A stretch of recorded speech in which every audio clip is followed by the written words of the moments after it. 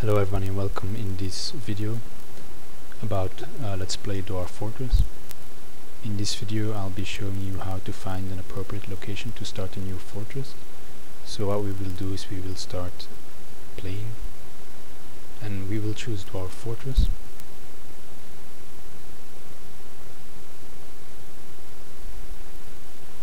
You can only have one fortress active in each region at the same time, so if you want to start a second fortress while still keeping your old one, you will have to generate a new world.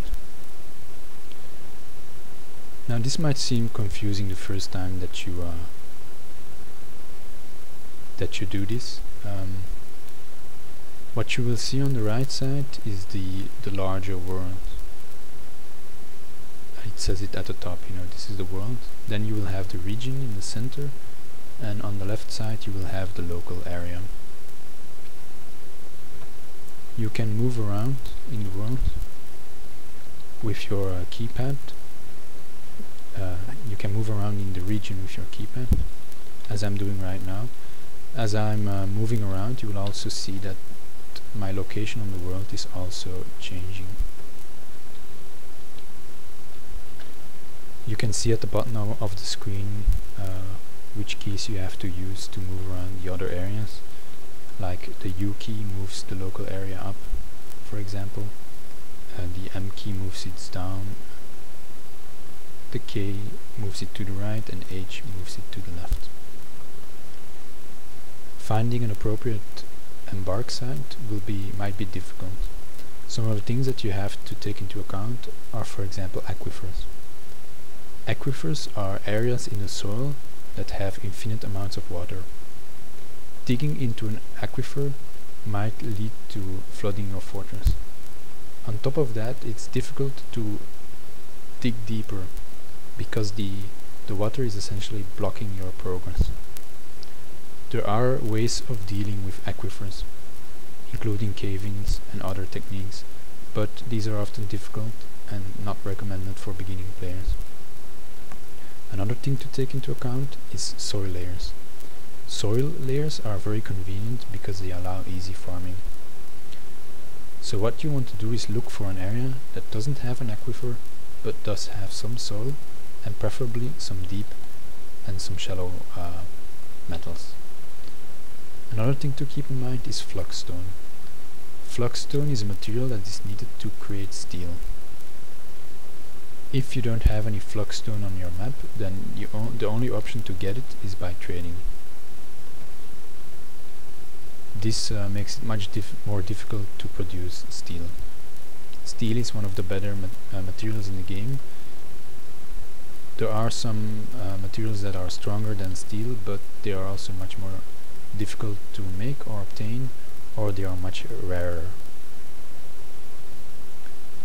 If you press tab, then you can see your neighbors. This is also very interesting to see whether you will have trade caravans of dwarves, elves and humans, and whether or not you will have goblin sieges. Goblin sieges are quite easy and fun, so I recommend keeping them. You can also see the elevation levels and some other indicators. In order to find the desired location, you have to press F. This will allow you to choose several options, such as aquifer, we will set this to no, flux-stone, we will set it to yes, and we will also make sure that we have some metal for easy military material access. I'll just leave soil for now. Once you have chosen your options, you press enter to do a search. The computer will go over each region and each local area, and it will automatically let you know which regions that are useful for you to embark.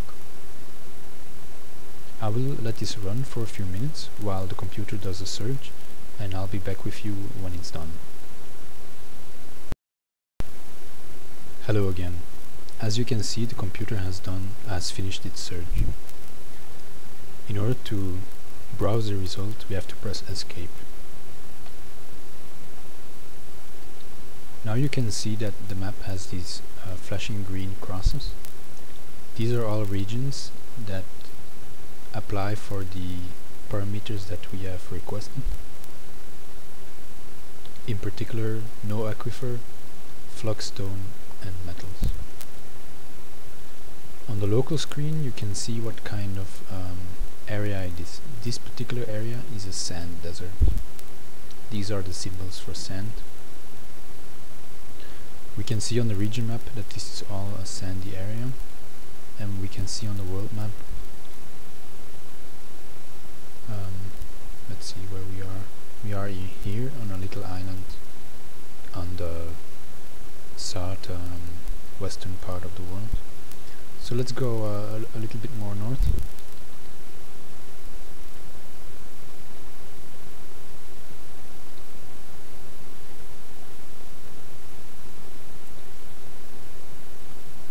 Another thing to keep in mind on your embark site is the vegetation and the trees. This particular site has all the requirements that I want: some soil, shallow metal, deep metal and flagstone, but it has only sparse trees. This should be more than enough, but I'm going to look for a site with more trees, just because it's more convenient, especially for if this is your first fortress. You might want to look with a site that has a lot of trees. Some items can only be made out of wood, like for example beds. Well, it might be possible, I'm not sure, to make beds out of other materials such as glass or maybe some metals, I'm not sure, but that's going to be very difficult to obtain. So usually the best way to make beds is by wood. If you are lucky with your trade caravans, then you will be able to buy a lot of woods from them. So even if your site doesn't have a lot of trees, that doesn't mean that you will not be able to have it.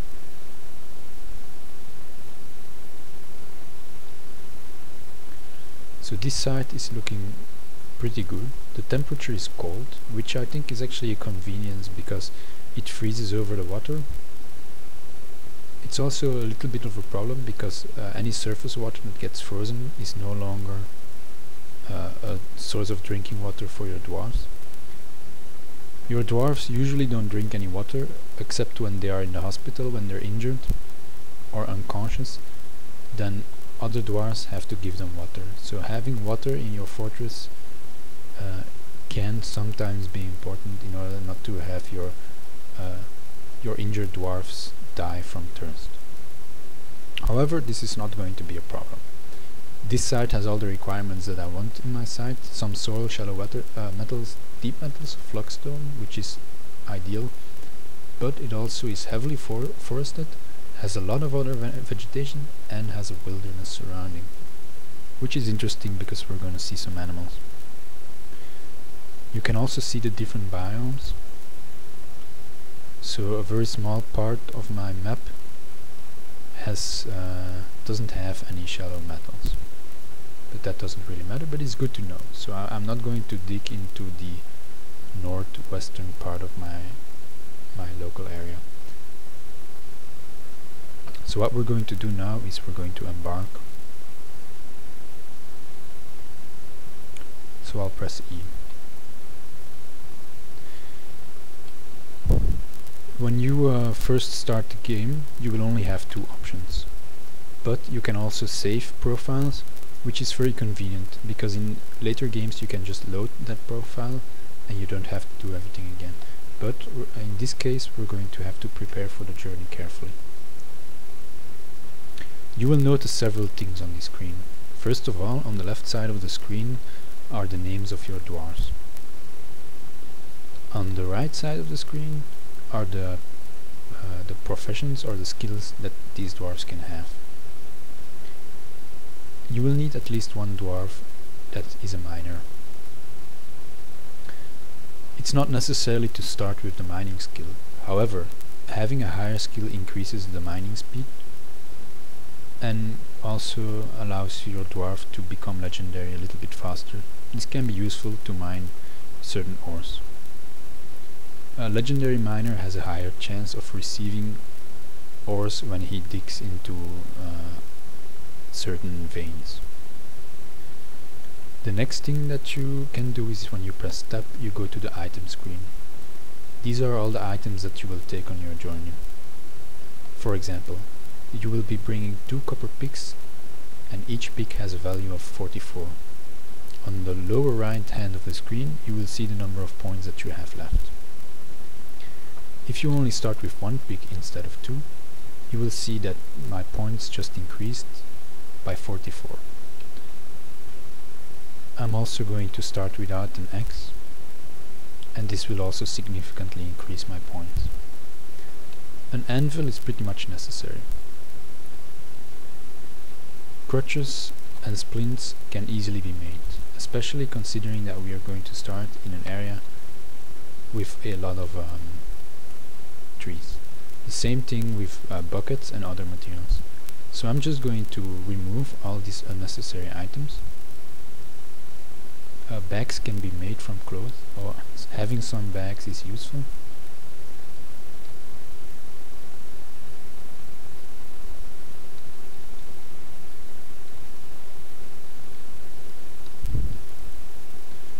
Plump helmets and plump helmet spawns are going to be your main source of food. So that's why we will have most of these. I personally like to increase the number of plump helmet spawns to something more reasonable. This allows me to start farming at a higher rate a little bit earlier. So now you might wonder, why did I remove all these items? Well, it's because I now can add more skills to my dwarves. This becomes increasingly important later on. What I personally like to do is having 1 miner, 1 woodcutter carpenter. Obviously the woodcutting skill is entirely optional. It only increases the speed at which your dwarves cut down trees. It doesn't improve the quality of the items.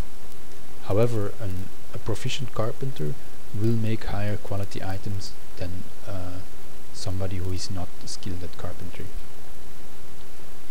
You can also view the preferences of your dwarves. This can sometimes be useful, but for me it's a little bit too much micromanagement. But you might be able to pair up the traits of your dwarves with the professions that they have. For example, if a particular dwarf likes wood, you could make him a carpenter. I also like to have a mason, which is also an engraver.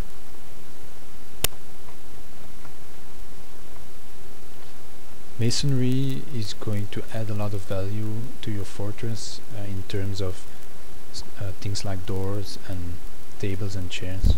Although it's entirely optional. You could skip a mason and you could have different skills.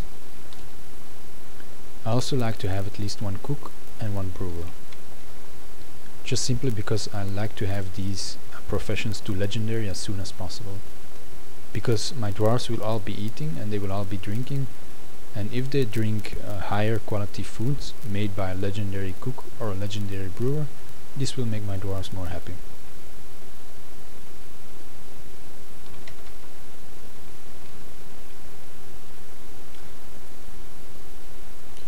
I also like to have at least 1 armorsmith and weaponsmith.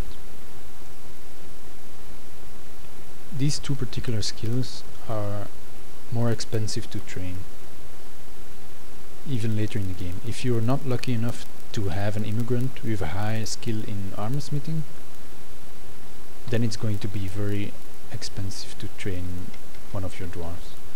So if I do this, I will have at least a proficient weaponsmith and a proficient armorsmith. My final dwarf I like to make a leader. And most importantly, I give him the appraiser skill. This allows him to show the value of items in a trade. So he will be my broker who makes the trades at the trade post. I will give him a number of other social skills: negotiator, persuader, liar, intimidator, and so on.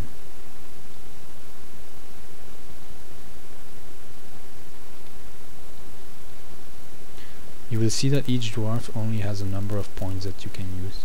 Making one skill proficient takes 5 points, and each dwarf starts with 10 points that he can spend.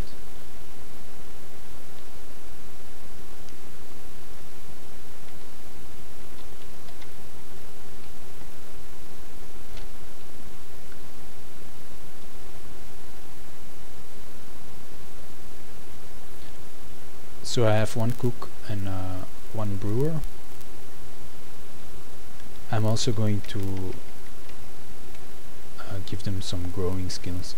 This again is completely optional. I just like to have it that way because it allows me to start farming at a higher speed.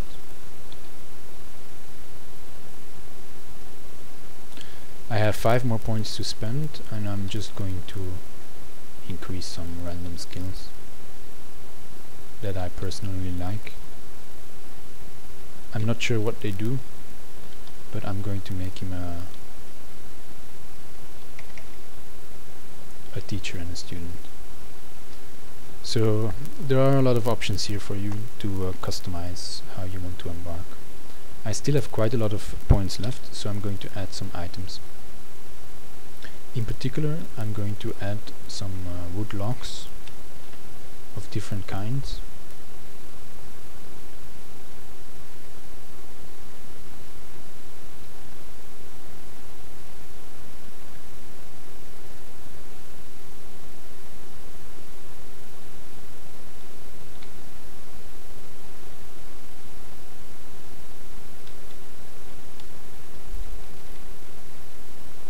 Let's say 10 logs of wood, and I'm also going to give myself a bunch of copper bars to make more picks and to make more axes and other stuff like that.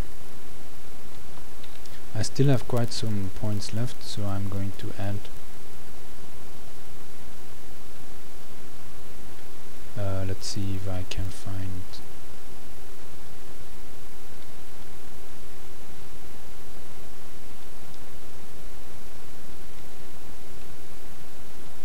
I'm also going to take some sand.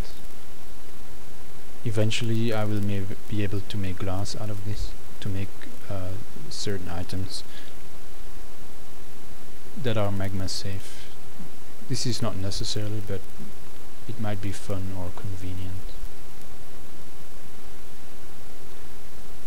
I think I'll just add some more thread that I will use to create more bags and other stuff.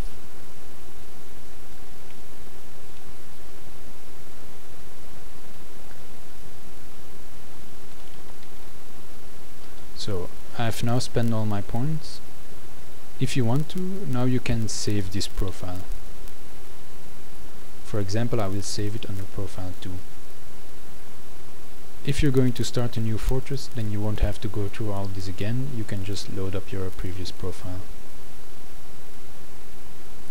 Since everything is ready, I will now embark on my journey.